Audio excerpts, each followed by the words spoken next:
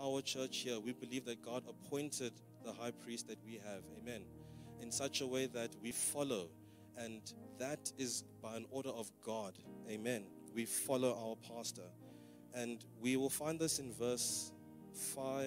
in chapter 5, verse 4, where it says that no one takes this honor on himself, but receives it when called by God. And so this honor was placed upon even our pastor that we have, even the other pastors that we have. It was an honor placed on them by God.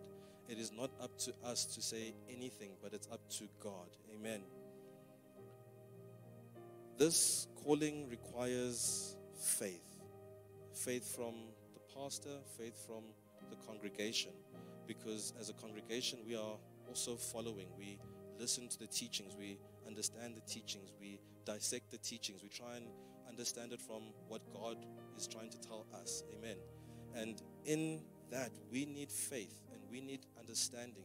We need discernment to be able to, first and foremost, follow the correct man of God that God has placed in our lives. Many of us have different other pastors that we might listen to. It doesn't necessarily mean that it's in this particular church. But that pastor or those pastors have some sort of anointing because they were appointed by God. But not all of them. Amen. And in that, we need faith, we need understanding, we need discernment to ensure that we follow the correct man or woman of God. Amen. In order to uphold this kind of faith, this is a faith of salvation. And the faith of salvation, we will find it also being discussed in Ephesians chapter 2 from verse 8 to 10, where it speaks of the faith that we have in Jesus Christ, but the faith of salvation. Amen. And Jesus is our salvation. And the faith that we have is the faith in our salvation. Amen.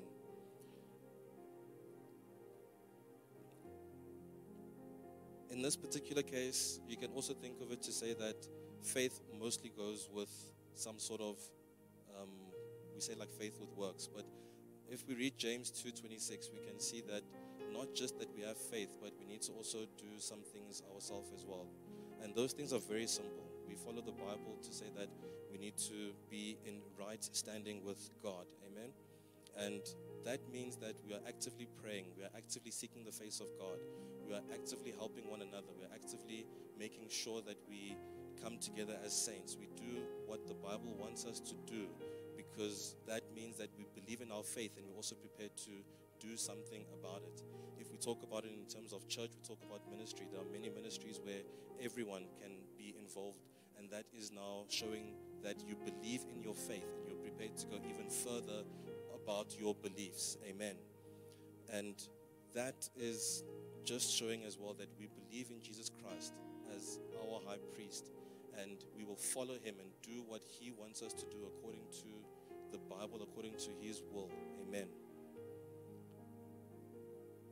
We look at Jesus and we can agree that he went through a lot here on earth. And even the Bible here explains that Jesus went through temptation, but he managed to overcome that temptation. But the Bible is very specific to also say that even the man of God that is placed in front of us also has weaknesses. Just like how we see God, or Jesus rather, taking on these challenges, so does the man of God that has been placed in our congregation also going to go through challenges. There will also be times of weakness. Many times you will hear of other churches where maybe they fight with the so-called man of God of that church, and sometimes things become even worse. Things just don't go the way that they were supposed to. But these are the challenges that the high priest has on, I would say, a daily basis, what they're always thinking about, the congregation. And so these things become difficult for not only Jesus at that time, who he managed to get through it, but it's also difficult for us. But the Bible says that even the high priest has weaknesses, and we need to acknowledge that there are certain weaknesses, there are certain shortcomings. Amen. Jesus was able to make it through, and we can also do the same. We also face challenges, and we also face our own triumphs. whether it is under the banners of a high priest or not, we still face challenges. And we must remember that God is actually on our side in all cases. And the way that I like to think of it is to say that we need to follow what 2 Chronicles 15 verse 7 says. And it says, "Be strong and courageous, do not give up, for your works in the Lord will be rewarded." And we need to remember that, because as we also go through our trials and tribulations, we need to also remember that God is on our side, and God is going to help us to ensure that we can also make it through in all circumstances. And that I believe. Amen. Furthermore, it speaks here about approaching God with confidence. This confidence, I would believe, would be almost the same type of confidence where a child can go to a parent and ask for a sweet, something so small, where sometimes we think we can't ask God for certain things. We are shy, we are fearful, we are doubtful of even what the small things God can do. Sometimes maybe even the bigger things might be even just as worse. However, it explains here that we need to approach God with confidence. Confidence in a way that He will come through for us, that He will be our provider, that He will be our healer in time of need, and He will guide us in all trials and tribulation. We need to approach the throne of mercy with confidence. Amen. And this confidence we've seen with Jesus. Jesus was praying all the time. He was constantly in prayer, constantly in communication with God. And that is another point that we must take from Jesus and what Jesus was doing here on earth. In this case here, we can also look at verse 16. Okay, yeah, the supporting verse was verse 16. I just wanted to, no, not verse 16, sorry.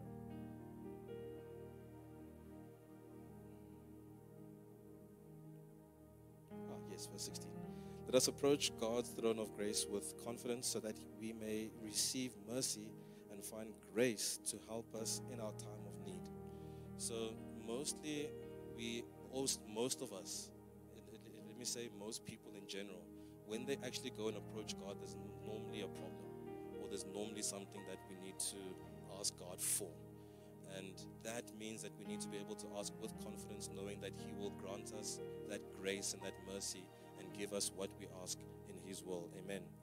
And we can also read Psalm 100 verse 4. Let me just go see that. So the supporting verse as well there is Psalm 100 verse 4. I just want to read it.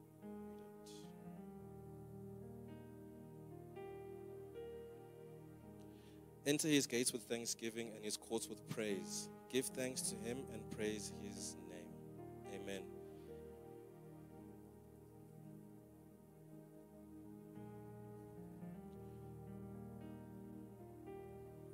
Amen. So God will appoint a high priest, and people will bring their burdens to that high priest. Sometimes I'm sure a lot of us, we're not so sure who to talk to about our problems, who to get to in terms of someone that might help us, someone that might even give us an open ear to counsel us, to guide us, and to give us that certain direction. And the Bible here is showing us that the man of God, we would go to the man of God as the saints as the congregation would go to the man of God and tell the man of God what our issues are. And the man of God would then go and pray on our behalf. And we hear it all the time that pastor's praying for us on a Monday. We know it's on a Monday morning. Amen. And so I believe that it's not just on a Monday morning. We just know specifically that it's on a Monday morning. But these prayers, we as a church also need to be strong enough to go to the pastor and explain our issues and ask the pastor to pray and intercede on our behalf, because that is biblical. That is what the man of God does. And the man of God will then send our prayer on our behalf, even giving of sacrifices where necessary. Amen. And so Jesus right now is that person that, or let me say, Jesus is who we would go to and also ask, because he himself is also interceding on our behalf, interceding next to the Father on the throne, interceding for our transgressions, even for those that do not have a voice, for those that are not even saved as yet. He's also doing that. He's praying for them. Amen. And we'll find that in John chapter 17 from 20 to 26. In this case here, Jesus became our high priest, whether it was on earth or in heaven. And we must pray and give him glory. But we also know that we cannot go to the Father unless it's through Jesus Christ, this high priest. Amen.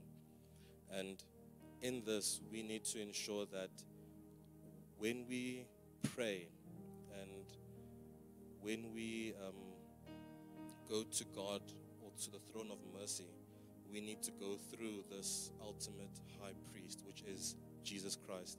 Without him, we can't access the throne. We can't access the Father. And that is most important. And we know this also according to John 14, verse 6. No one comes to the Father but through me, and me is Jesus Christ. And with that, we are going to go into prayer. Amen. Let us stand this evening and let us go into a time of prayer. Our first prayer point is to pray for strength and for more faith, for us to do what is needed for our faith. So in other words, to pray for more faith and strength for the actions that we need to do to help us in this salvation faith that we have. Amen. Let us pray.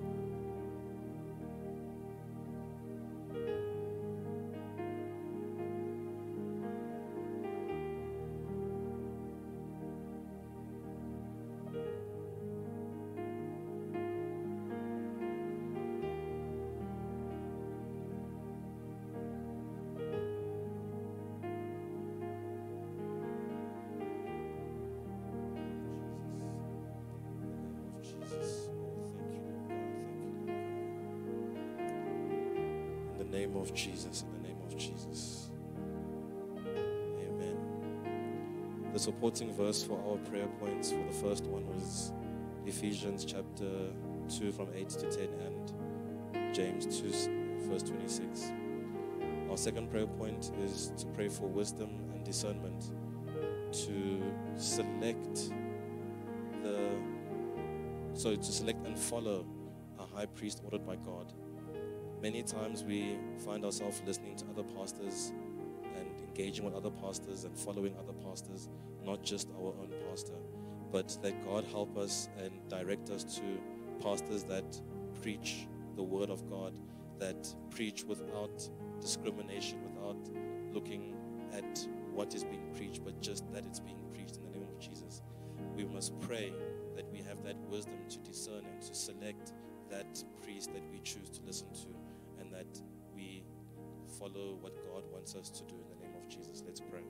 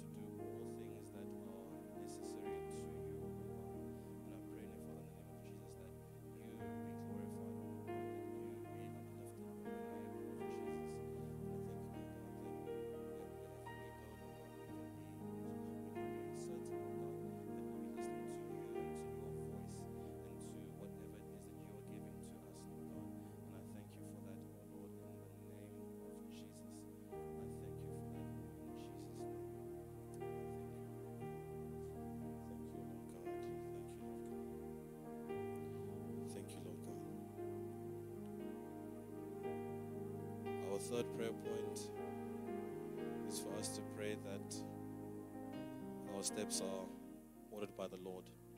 Pray that your steps are ordered by the Lord. We know, according to Psalm chapter 1, that the steps of the righteous are ordered by the Lord. And we need to become more righteous, that we can have our guidance in Christ, that it is God that guides us and puts us where He wants us to be according to the will of God. Amen. Let us pray that God orders our steps and that we become righteous. Amen.